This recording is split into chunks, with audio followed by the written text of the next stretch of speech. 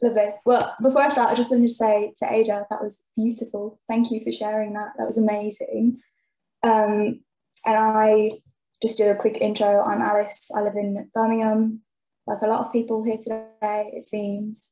And this talk is just sort of a presentation of some of the ideas I'm researching at the moment. It's by no means complete, still in the very early stages, and I'm not really talking a lot about any references that I'll be making, any sort of books or academic references. So if you do want any of those, just send me a message at the end or a question and I will get back to you.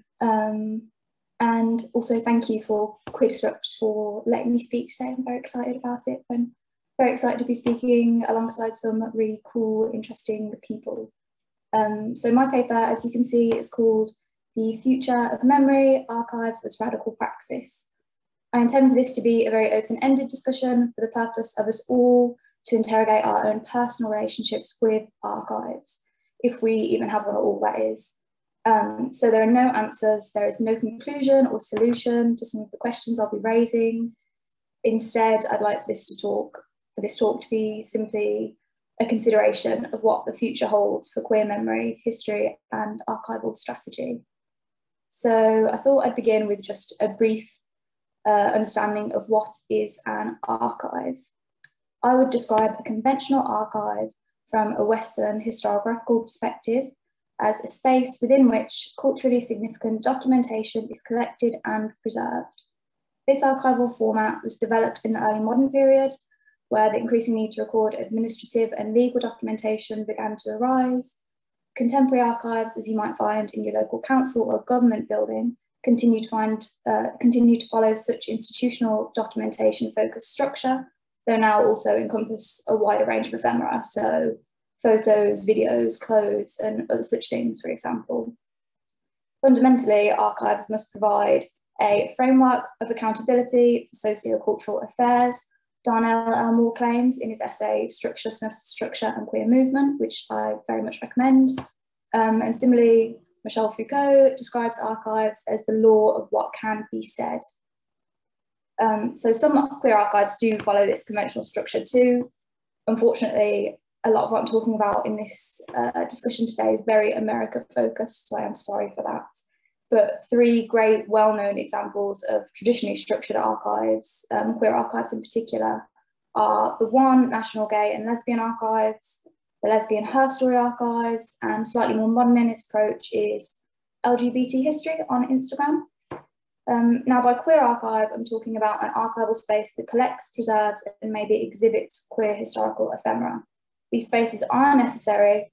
Not only do they provide somewhat consistent access to pertinent historical records, but they also offer an important didactic service for their target community or communities. Queer archives in particular reflect the urgency of knowledge preservation and sharing as a means not to forget turbulent histories. For academics, they're some of the most fruitful resources for engaging with queer history. I, for one, love archives. I love going to archives. I love visiting them. Being surrounded by that wealth of resources is really valuable, I think, to all people. Yeah, and they are just truly invaluable devices for preserving the future of memory. But for more radical queers, I would like to argue that archives could be more. They can be spaces for world building, storytelling, or just a creative device for the purpose of preserving the future of memory. Today's archives are victim of historic censorship laws, ever-changing cultural priorities, and the ineffable barriers of personal shame.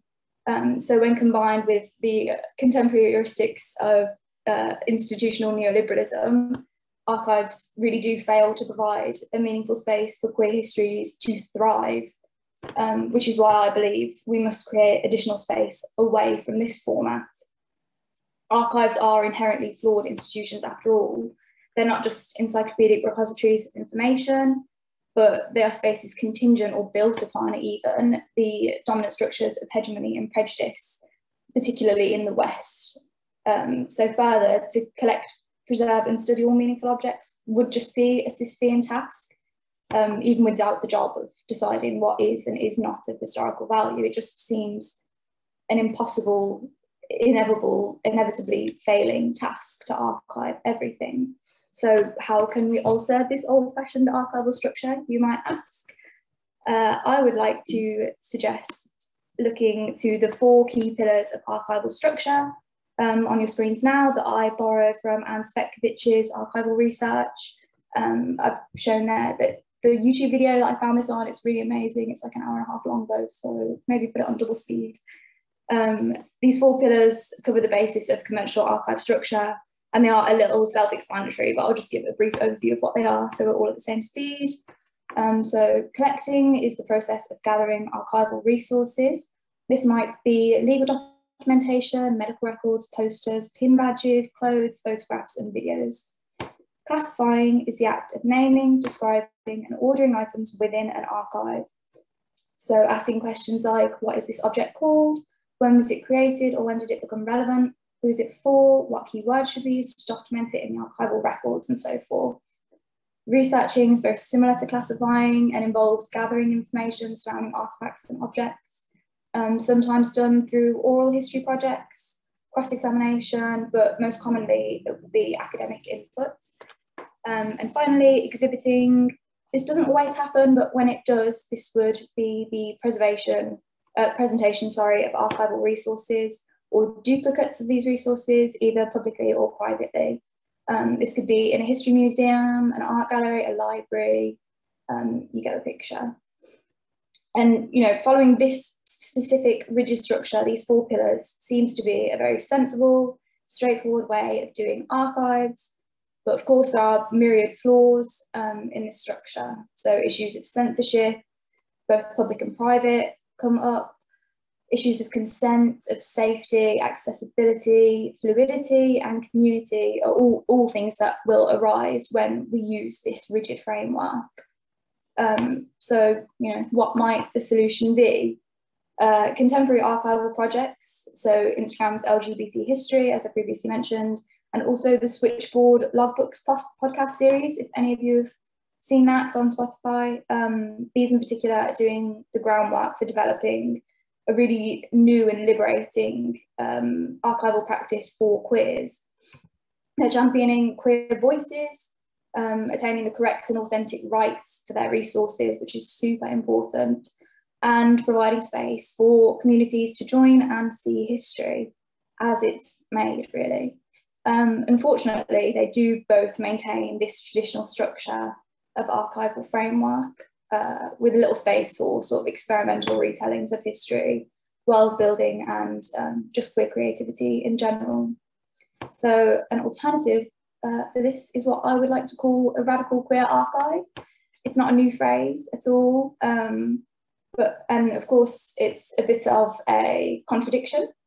So if you can see the full quote, it's on the board, but fortunately for me, Lisa Dance has already explained why the contradiction of radical archive is not too bad at all. I won't read the whole thing because it's a bit long, but she says, the drives for both ceaseless change and preservation seem irreconcilable, but radical also means fundamental. The word radical therefore encompasses both permanence and fixity, as well as fluidity and change, as much as the phrase radical archives itself does. It's this fluidity and change that I'm interested in. So another quote from Darnell L. Moore reminds us that queerness is an antagonistic process to order and regulation. Therefore, queer archiving should be an act that fully embodies queerness, rejecting assimilation, challenging dominant modes of history making and keeping. Engaging with queer creativity does, after all, allow a greater understanding of what defines queer, both emotionally and sociopolitically. So in this sense, a queered archive is not one that primarily focuses on LGBTQ histories, but rather is one that disrupts the framework for archives in an attempt to create a more dynamic, challenging, and experimental space, thus being queered. Of course, this archive does have potential to be more inclusive and engaging for queer communities and histories, but that's not necessarily the sole intent of a queer archive as I am speaking of it. So what does a queer archive actually look like? You might be wondering. Well, Andrea Zeffrino and Mel Hogan offer what I believe to be one of the more compelling arguments, which is they suggest it to be something that is alive, open to mutations, and unreliable as a linear narrative. This living queer archive is not a one-sided repository of information, but a space of mutual communication. The archive's ability to mutate invites the challenge of material or linguistic difference. It's inclusive of myriad cultures, identities, and histories, embracing fiction and rumour too. With no recognisable chronology, a queer archive is not seeking to assimilate into these conventional archive formats as previously discussed, or prioritise the value of particular ephemera or peoples. This must mean that it eschews standard collection systems, placing precedence on an embodied, creative retelling of history, and encompasses challenging perspectives that might not be commonly acknowledged in dominant narratives. A little aside to that, which I won't be discussing, is if you are interested in archives that challenge dominant narratives, I would wholeheartedly recommend taking a look into Fred Wilson's Minor Museum installation from 1992. It's amazing and basically inspired the whole backbone of this research for me. So do look into that if you are curious. But moving on to some examples that I will be showing today, as you can see on the board, or screen I should say. I'm not sure that I found the perfect example of a queered archival practice yet. And that's not to say some incredible examples of queered archives don't exist. Rather than give countless examples or theoretical frameworks and bore you all, I thought I'd like to talk through these 3 creations that challenge something in the structure of collecting, classifying, researching, and exhibiting. Most examples I'll be showing today don't refer to themselves as archives or queer for that matter, but do collect or display information as though they might be.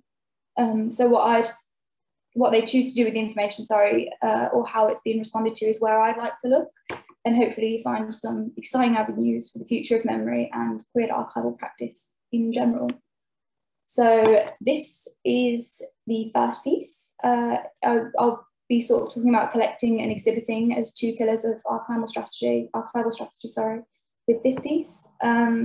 So initially published as a nondescript advert in the independent magazine Fandangos, Hyron Frinfinson's artwork stated, "I collect personal secrets.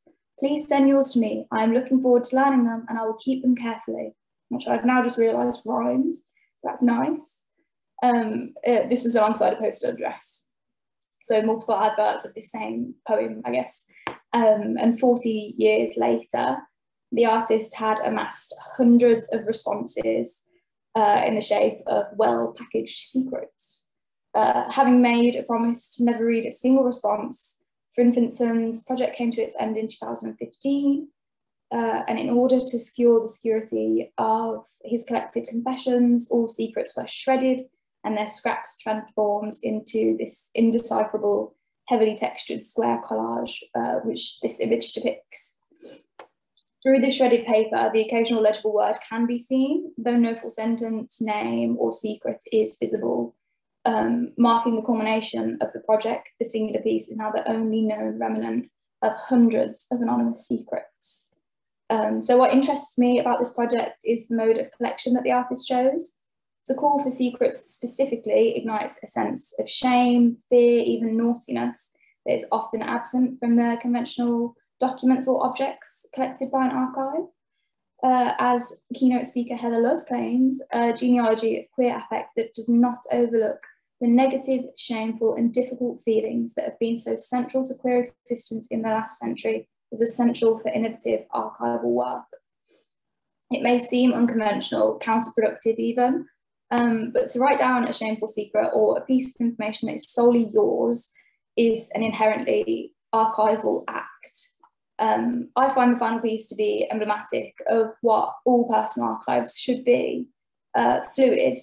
Truths change, grow, and evolve as time passes by. What might be a secret, a fact, or a reality one day might not be the case later on. What we're seeing the transience of memory here and its fluid nature.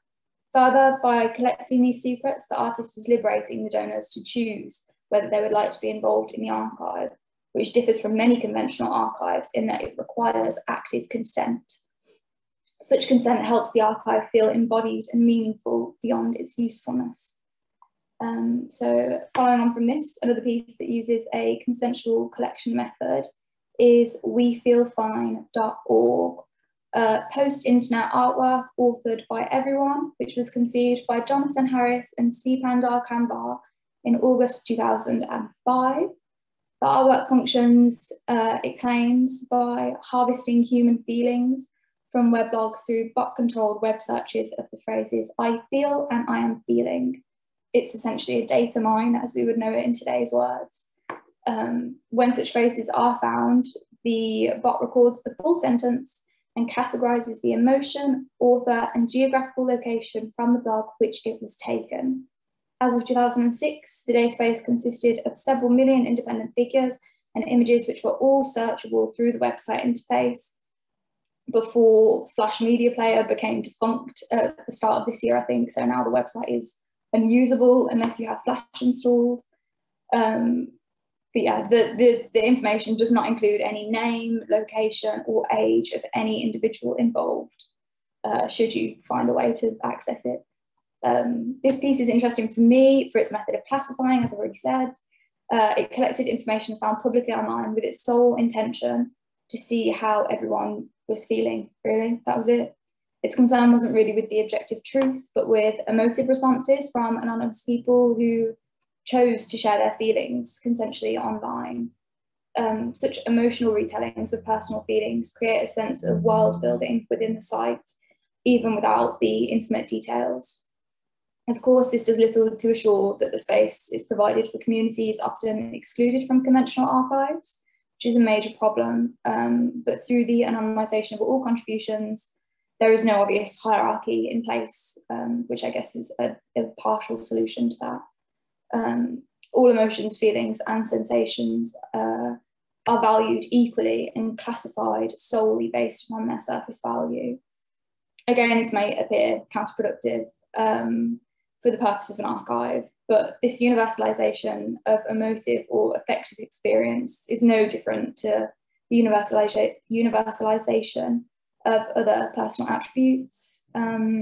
So when we champion this emotional classification structure, we're unifying people beyond their social stature, their accomplishments and failures and so forth. So this alteration of the standard archival method is, therefore very useful for queers, and it challenges the hierarchy we often find ourselves in, both inside and outside of archives.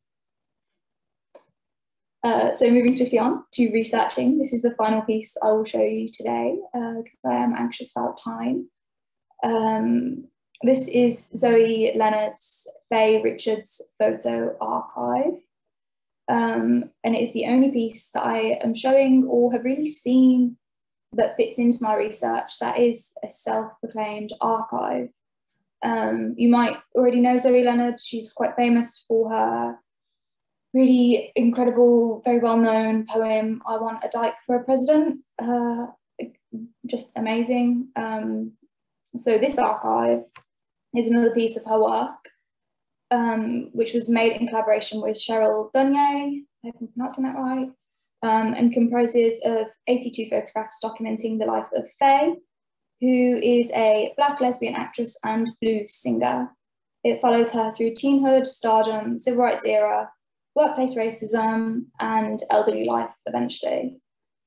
Visually and methodologically, this follows a very normative, conventional archival structure, but the focus of the archive, or the sole reason for its existence, Faye Richards, doesn't actually exist.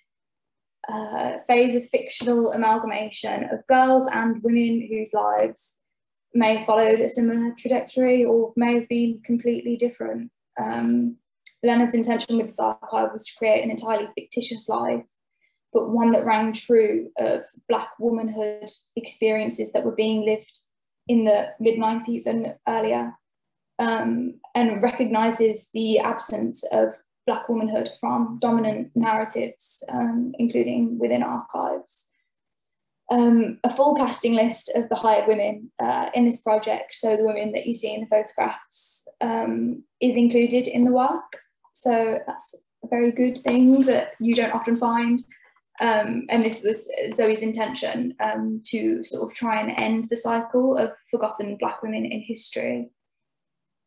This is probably one of my favourite examples of sort of archival disruption or archival queering. And it's solely because it's just full of lies. It's just full of lies. It's just like reading a story that you know is fake, and it's so nice to do that once in a while. But yeah, Alex, I mean, just to say, you have a few minutes left. That's cool. I'm nearly done. I'm nearly done. So yeah, what I take away from this piece is that really, when we're speaking of queer history and, you know, wider counter public archives in general, we really just have to make it up. Queer history has been so neglected until very, very recently. Much of it's censored, hidden, manipulated, or forgotten, especially that of women of colour. So to fill in the gaps, we really just should make it up. And there's no harm in that. The idea of creating a fantasy or a story or a new world is what queerness has been built upon. So much of our history is lies, rumour, deceit, or some elaborate facade we've collectively decided to believe. So much of our lives, particularly those of us who are queer, have been formed by the lies we've told and the fantasies we've created and the worlds we've built within ourselves. Also, as the only openly lesbian creative I'm discussing today, Zoe Leonard has really exemplified the successes of radically queering the conventional archival method for the benefit of its own community. So yeah, this is all I had time for, as you are aware. And though there are so many examples of queer archival practice, I invite you to leave this talk without a solid understanding of what queer archives of the future might look like, but hopefully with an interest in what they could become. Ultimately, I wanted for this talk to have been useful to radical queers trying to create radical new means of history preservation. Preserving our memory is super important, but the need to assimilate into this traditional archival method just isn't necessary.